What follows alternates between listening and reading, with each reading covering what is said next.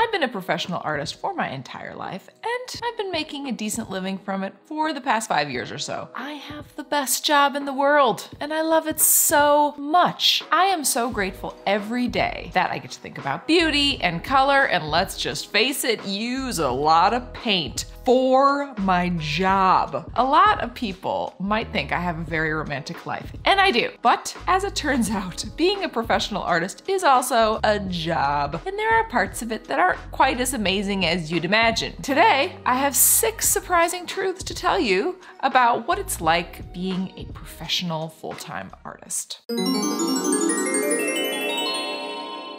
Welcome to the Josie Show, where it's artist-to-artist chat about making art and selling art. I'm here with my thoughts because I want to help you make your important, meaningful work, and I also think artists should get paid. I've been a full-time artist for years, and recently my husband quit his fancy corporate engineering job to come and work with me. So I am proof that making a decent living as an artist is possible. So what are the surprising truths about being a professional artist?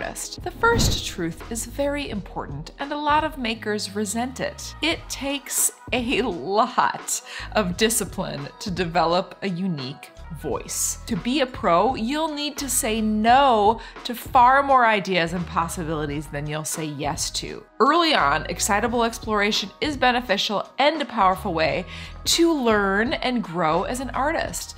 But in the maturing process, some hard decisions need to get made. Some attractive creative ideas will have to be backburnered. Some cute meandering paths in the woods will have to go unexplored.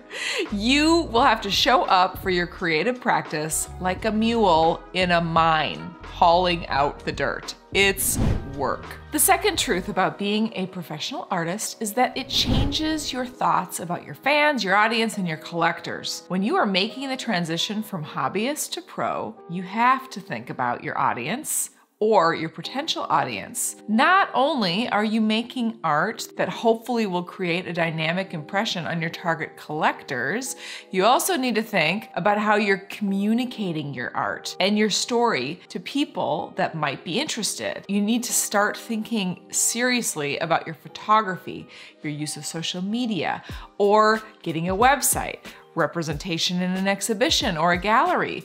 You need to think about your artist statement and your other writing and your artist brand. You can no longer just think about your art and pleasing your own curiosity. The third truth about being a pro is that your art might get boxed in. When you start selling art, it's lovely. It's amazing. You have found something that people love and want to pay you for. So you start making more of that because you're no idiot. But after a while, maybe you get a bit bored. You might want to try other expressions and other concepts.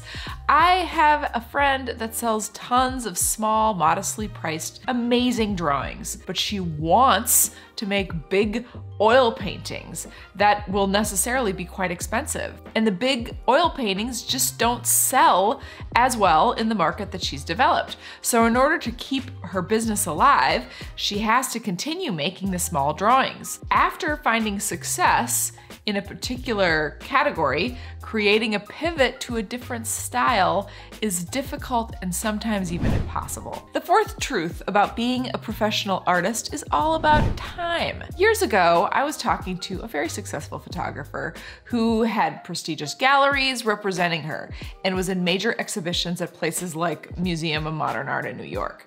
She wasn't active on social media. She had found her success the old-fashioned way. And she told me that 50% of her work time was not related to making her art.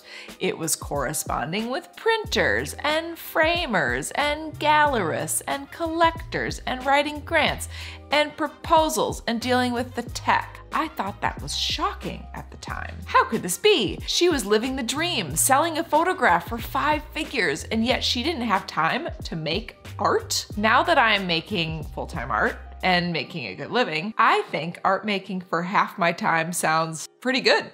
Maybe it's the addition of social media and running a website shop and shipping art, but sometimes it feels like art making is more like a quarter of my time.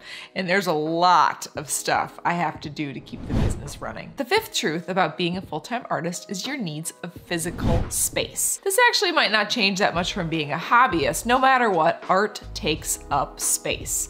If you are selling art in quantities large enough to live on, you will likely be making a lot of art.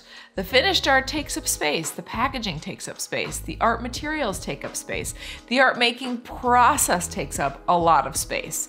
As your studio practice levels up, so will your need for square footage. Finally, the sixth cold, brutal truth of being a professional artist is that you have to think like a small business. Not only do you have to consider your audience and how you're communicating, but you also have to think about things like income taxes, sales taxes, write-offs, record keeping, margins, profit and loss, expenses, labor, liabilities, business banking, accounting, and a million other complications that come from running a small business.